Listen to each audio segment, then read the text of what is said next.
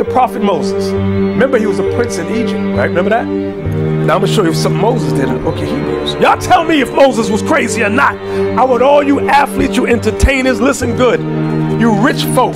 Hebrews 11:24. By faith, Moses, when he was come to years, refused to be called the son of Pharaoh's daughter, choosing rather to suffer affliction with the people of God than to enjoy the pleasures of sin for a season.